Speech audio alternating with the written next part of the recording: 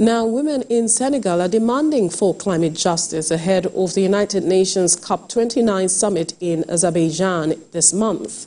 About 50 climate activists took to the streets of Dhaka, seeking protection of the country's resources and calling for a decarbonized future.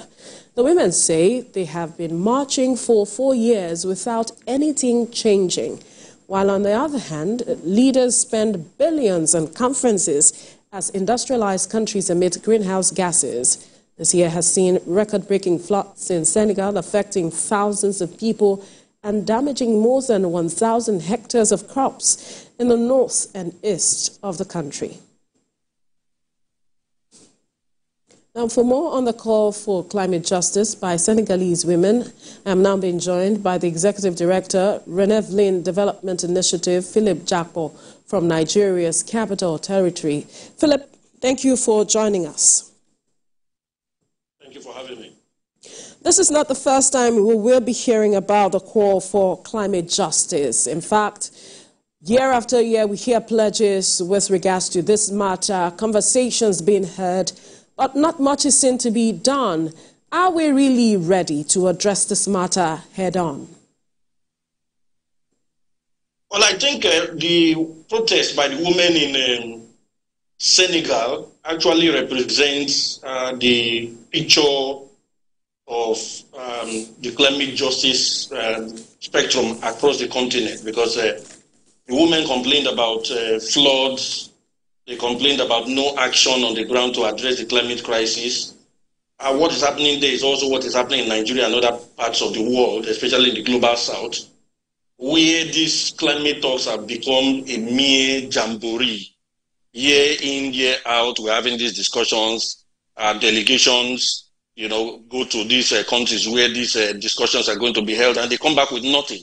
About 60,000 delegates are going to Azerbaijan for the talks as it is today. There's a good news by the side. We had a country like Papua New Guinea pulled out of the discussions because they felt that there has been no matching action in terms of climate justice like the women in Senegal are demanding.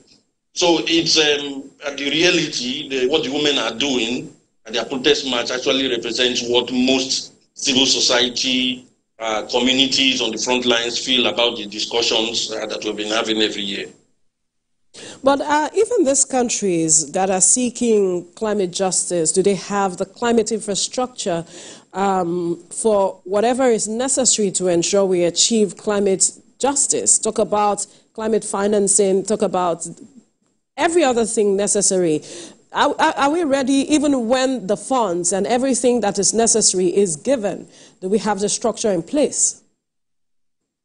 Well, the point here is that we don't even have the funds in the first place. One of the major highlights of the COP29, which is starting on the 11th, is that a new climate finance goal will be set.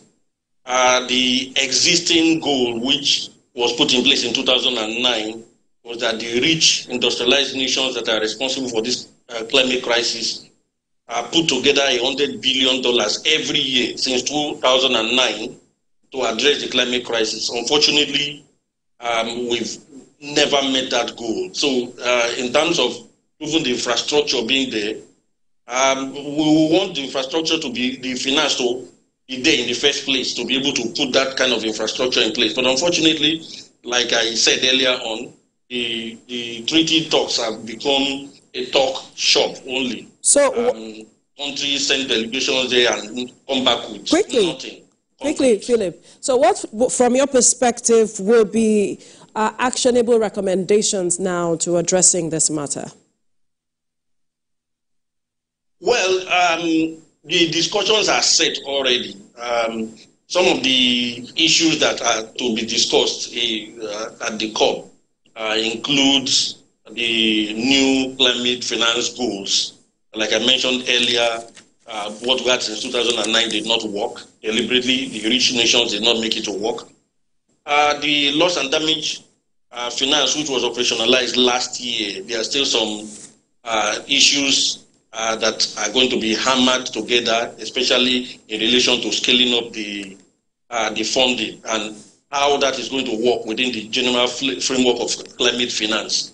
Essentially, I think the talks this year, there's a lot of lackluster approach because one, it's even holding in a country that is, a rentier state, which is heavily dependent on fossil fuels. So that alone is even a knockout. That same country is a country that, All right. Unfortunately, our time is up. As you know, time is not our friend. But Philip Jakpo, we must thank you for your time on The World Now. Thank you so much. Thank you. Right. And that's all on The World Now. For more updates on the stories we are monitoring, you can visit our website, www.tvcnews.tv. You can also follow us on our social media handles, Facebook, Instagram, and on X at TVC News NG. On YouTube, we are live at TVC News Nigeria. Thank you so much for watching. I'll see you again.